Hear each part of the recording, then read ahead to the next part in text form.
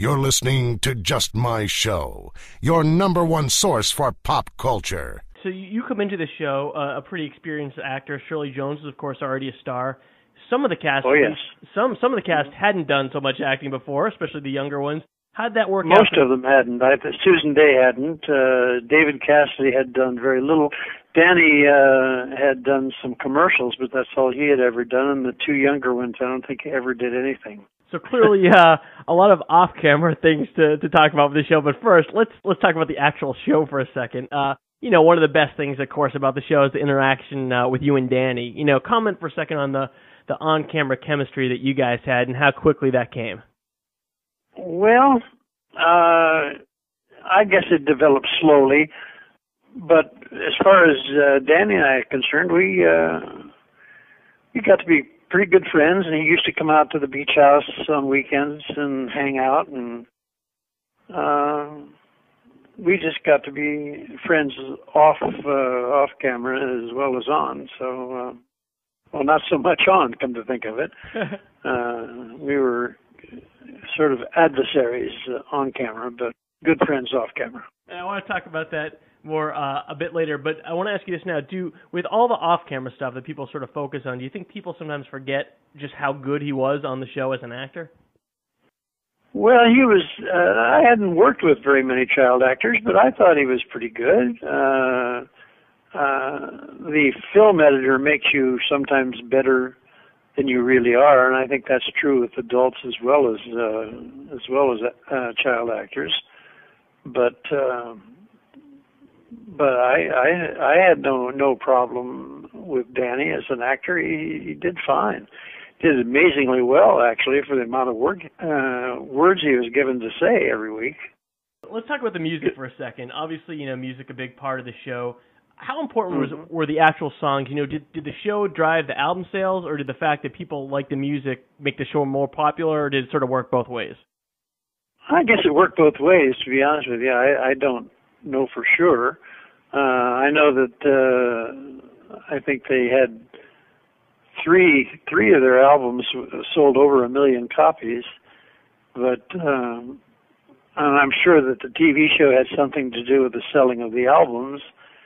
There's, obviously a lot of talk about the fact that most of the cast didn't really sing. How much of an issue was that for, David aside, because originally he didn't, and then he did sing for most of the series? Did the rest of the cast really care one way or the other?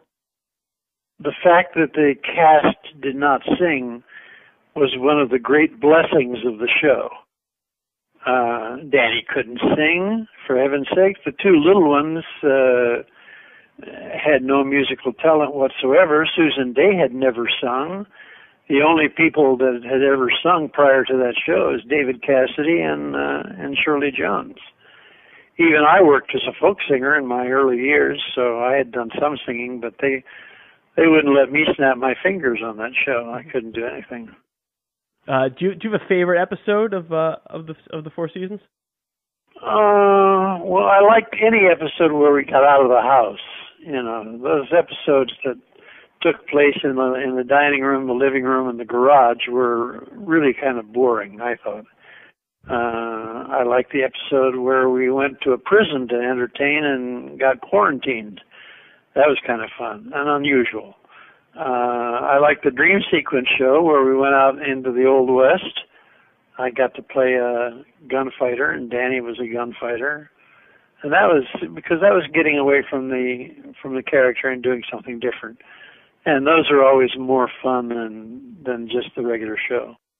One thing that people talk about a lot is the Chris character. Of course, played by Jeremy in the first season, was replaced by Brian Forster in the second season. There's been all kinds of explanations. Some people say he was a terror on the set. Some people just said his family had to move away. What's the real story there? The story is that Danny and Jeremy just could not get along.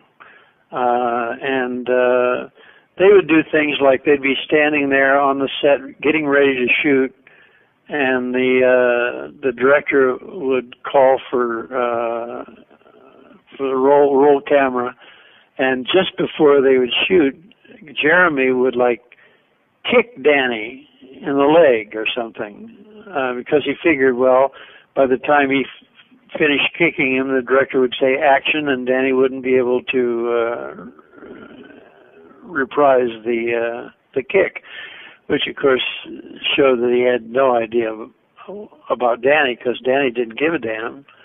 Danny just laid him out, punched him. And then a big fight would start, and the mothers, who were always on the set, they're sitting back there with their knitting, the mothers would get up and come to the set to try to solve the problems, and I would go out and have a cigarette, and it would slow production down considerably whenever they fought. And so at the end of the first year, the production people decided, the producer decided that they just couldn't afford to have both of them on the show. Another sort of famous story from the set is, the story about David and Danny taking the bus out for a ride. What was your recollection of that incident? I have no recollection of them ever taking the bus out for a ride. They didn't even have the keys. How could they do it? You have to get the keys somehow, and the keys were in the prop master's care. A prop master wouldn't give those kids the keys to a bus. Bus was terribly difficult to drive. I don't know if you realize it, but there was no power steering on that bus. It was like a World War II Army bus. And even Shirley had a tough time driving it and turning corners and things like that because it was so hard to steer. So no, I don't think David and Danny ever took the bus out for a joyride. I just don't know how they could have possibly have done it.